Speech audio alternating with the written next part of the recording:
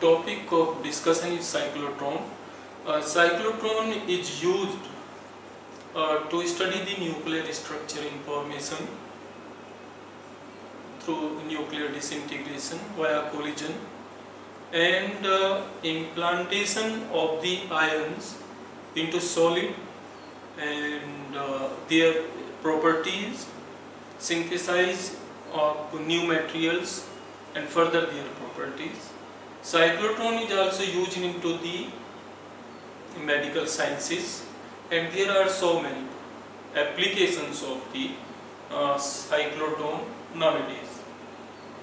In Punjab University, Chandigarh, Rochester University, USA gifted this cyclotron, and a cyclotron is set up available in Punjab University, where the nuclear scientists perform the experiment and studied the various kind of physics activity. There are so many other places in India where cyclotron facilities are available. Aligarh Muslim University, BARC, TIFR Mumbai, WEC, Andhra Pradesh, Kanpur, IIT Kanpur, and there are SINP. These are the places where cyclotron basically setup is available for the nuclear studies as well as of solid material study. So the point is, cyclotron, what basically the idea behind of the working of this cyclotron. The basic idea behind the cyclotron is the basic concept basically which we use when a charged particle enters into the uniform magnetic field, what type of behavior that particle basically shows. So in cyclotron we use a positive ion, the proton, neutron and alpha particle. So positive ion particle we use to accelerate to get the beam of a particular energy. But before that we explain the working of the cyclotron, how it works, what is the principle behind of that. It is important to us, we know about the Lorentz'sforce.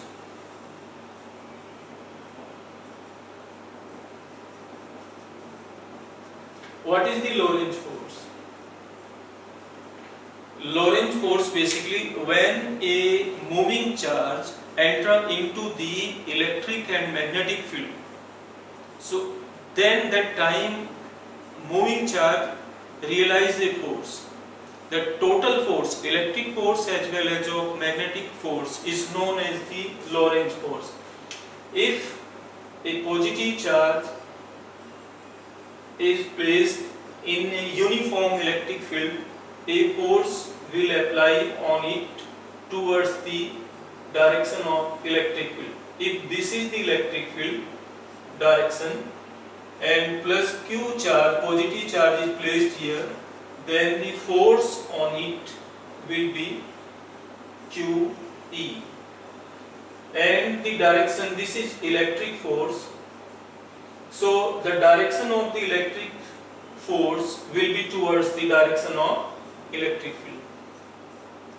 This is our electric force. And second, when a magnetic force, now is the question related to the magnetic force.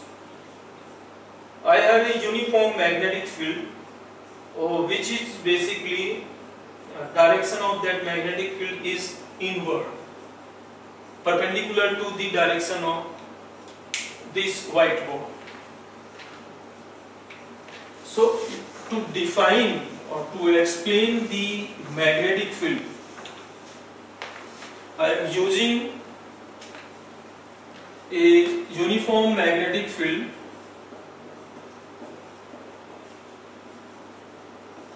that is constant everywhere in a particular region, uniform magnetic field, and this uniform magnetic field is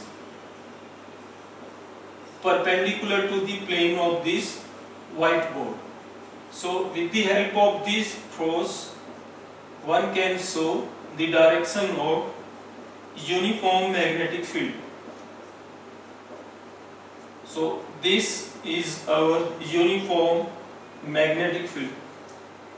Before I go into the detail of this Lorentz magnetic force, I want to explain the meaning of these crosses. Actually, these crosses are the tail of an arrow. This is an arrow. This is the tip of this arrow is represented by dot, and the end point is represented by the cross. So now the arrow basically enter into the whiteboard. That's why I have used this cross. It means our magnetic field is inward the whiteboard. So what is happening? A positive charge particle enter into this uniform magnetic field, and that realize a force. That force is known as Lorentz magnetic force.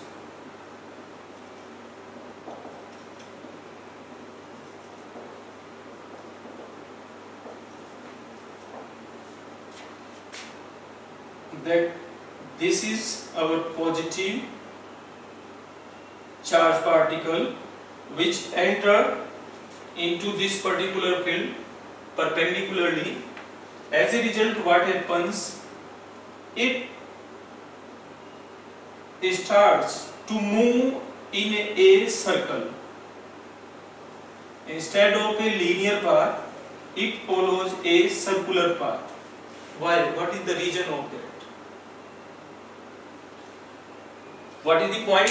Point is, I have a uniform magnetic field. The direction of the magnetic field is inward to this whiteboard. A positive charge particle enter perpendicularly into this field. As a result, what we observe that this charge particle starts to move in a circle. What is the reason behind of that? One can explain this particular phenomenon using the Fleming's left hand rule. This is my left hand rule, and according to the Fleming's, this direction, this finger, middle finger, represent to the direction of the velocity. This forefinger represent to the direction of the magnetic field, and this thumb represent to the direction of the force. I am repeating again, this is the direction of the velocity, this is the direction of magnetic field, and this, which is perpendicular to both, is the direction of force. So when a charge particle enters into the uniform magnetic field, what happens? V is the velocity of that particle, small m is the mass, charge we have already defined, that is plus q. Magnetic field which is uniform and into the inward direction, then what will happen? A force basically will apply into this toward this side. My finger represent to the magnetic field. This is the direction of velocity, and this is direction of the force. So this is the situation. So as a result, this particle will realize a force into the particular direction F. Again, it will move into the uniform magnetic field under the influence of this particular force, and it will travel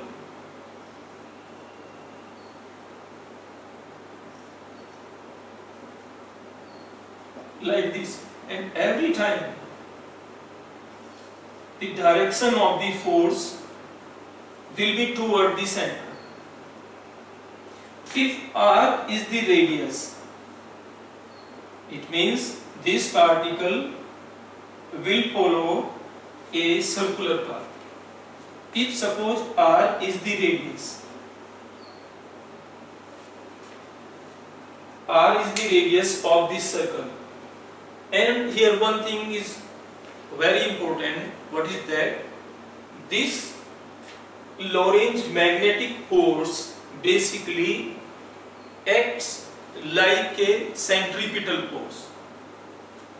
Here this magnetic force acts like a centripetal force, and this force F, which is known as Lorentz magnetic force, is represented by Q V cross B, where the direction of this force is perpendicular to the plane of V and B. Here V and B both are perpendicular. This one is the B, this one is E, velocity, and this is the direction of force. You can see here again, this is the direction of velocity, this is the direction of magnetic field. So this will be third direction, which is perpendicular to this one, and this one will be the direction of Lorentz magnetic force. So force is equal to Q V cross B, and this is true. The anti-clockwise direction is true for the positive charge, and opposite to it, it will be true for negative charge. So the Lorentz magnetic force is equal to Q is the charge, V is the velocity, B is the magnetic field. So F will be perpendicular to both, and further this can be written as Q VB sin theta, where theta is the angle in between the magnetic field and the velocity. So you can write this, and this is unit vector N F magnetic force.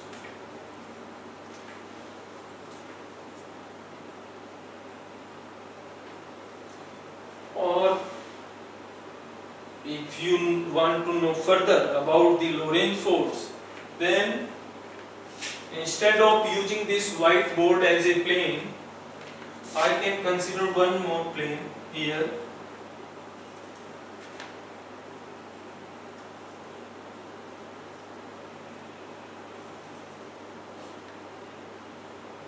This is a positive charge Q. The direction of the magnetic field in the plane of this section, and this is the direction of velocity, which makes an angle theta with this magnetic field. So the direction of the force will be perpendicular to the both. So this will be the direction of force. How to find out this? Using the right hand thumb rule. Right hand thumb rule is what? I am using this one. This is any current carrying conductor, right, which is placed in a uniform magnetic field. Charge is flowing into this current carrying conductor. So the direction of the force, if magnetic field is into this particular direction, then this right hand thumb rule, this is the force direction, and the tip indicate to the velocity, from velocity to the magnetic field. This curl basically of the finger represent from velocity to the magnetic field, like this one. So the magnetic field will be into the form of a curl, circular form. So with the help of this idea and through this idea, one can conclude about the Lorentz force.